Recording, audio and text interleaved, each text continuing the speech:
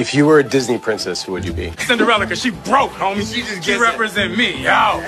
Let me borrow $20.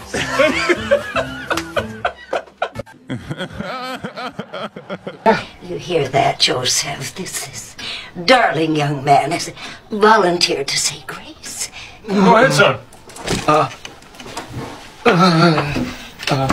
Dear Lord, well, thank you for giving us such a succulent meal.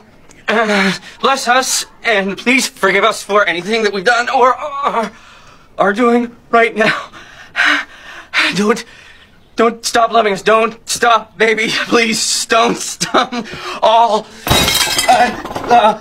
And let us just swallow our sins and. Oh Christ! Oh Christ! Praise Jesus! Praise Jesus. Praise Jesus. Feels good, don't it? And a good prayer leaves you drained. Okay, let's see. Guys, that was less than 30 seconds, bro. But who's counting? In fact, I would argue that feminism in the world is dead. Transgenderism killed it. Title IX now supports, advances, advocates for quote unquote trans women, that's biological men, having full access to women's sports and women's locker rooms. So, if you reject biblical patriarchy, you just might get transgender patriarchy, which is where we are right now. Feminism is dead. Right now, it's not about you getting equal rights with men. It's about you feeling different things. Like, it's totally stupid. Everybody, he pooped his pants. Oh. Whoa. Damn. What's your age? I'm 24. 34. And how long you been together? We're approaching our 1 year anniversary will be September. So why go for a man who's 10 years older than you? For me, I believe that older men have more maturity and there's a lot to learn from them. And I love that. I love a man that has life experience, that's traveled the world, that's left his hometown, that doesn't live with his mom. And for me, that's very important. And I think that he's one of the older men that has that. But what red flags have you noticed with men who do live with their mom? Definitely like a mama's boy, and they want a woman that just like kisses their feet, but like they don't deserve their feet to be kissed. You know what I mean? Like I kiss my man's feet because he deserves it. And for you, why go for a girl who's 10 years younger? Well, I mean, when you were 20, she was 10. Right, well, obviously I wouldn't be talking to her and I wouldn't even know her because she's a 10-year-old. Now, what happened was, for me, it's not about the age necessarily, it's about how receptive she is to who I am as a man. And a woman who respects my authenticity, my leadership, and how I carry myself, doesn't matter necessarily if she's like 10 years or 5 years or 4 years younger than me. I believe age is just a number, it does not define maturity, but like, there's a big possibility that you meeting an older man who'll be more mature because he have experienced life. But I'll say this again, age doesn't define experience. Like, a 20 years old boy can have more experience than a 30 years old man, so.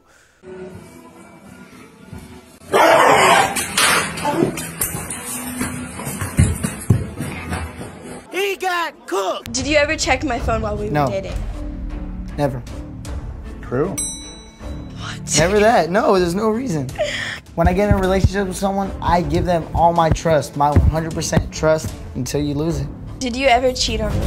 No. Did not. True.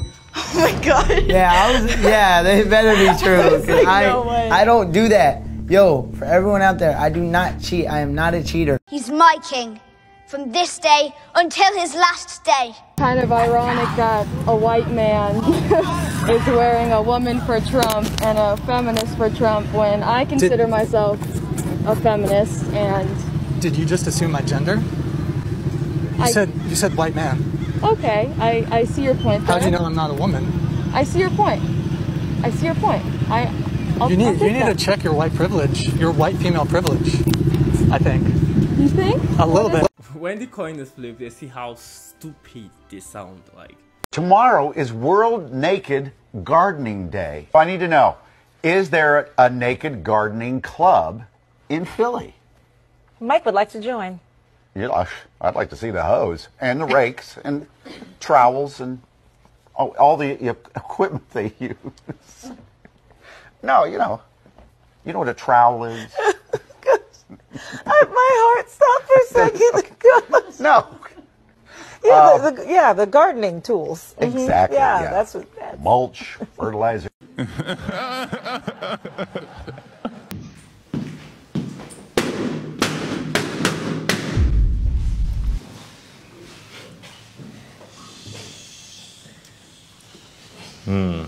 Okay. The more educated and financially stable a woman is, the least likely she is dateable to most men. A lot of the times we attach, our experiences to our accolades. And I think in real life, a lot of the issue that some of us have as black women, and I can speak from a place of experience, isn't the fact that we're successful. It's the fact that sometimes our energy and our attitude with that success be